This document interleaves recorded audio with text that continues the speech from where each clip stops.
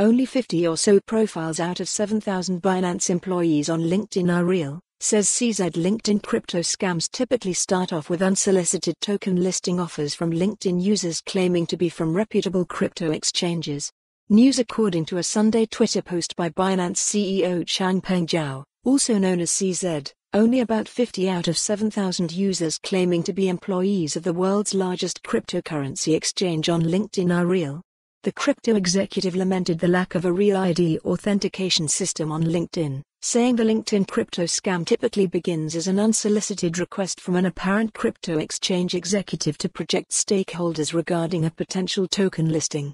Profiles are cleverly crafted to show years of experience in the industry, along with multiple connections, sometimes up to 500 plus, to derive an image of apparent legitimacy. After a victim has been found, the scammer then sends a document via email or telegram containing the details of the listing process along with a required initial security deposit for the service. As soon as the victim transfers the requested digital assets to the deposit address, however, the scammer breaks off all contact and pockets the funds. Legitimate exchanges do not generally require initial deposits or listing fees. Instead, a due diligence team reviews the potential token for security, compliance, legal framework and the overall project utility, and then schedules a meeting with the asset issuer to discuss further steps. Depending on the scale of a project, developers can be hassled by so-called follow the URL for the full article. For more on this story, visit the news article link.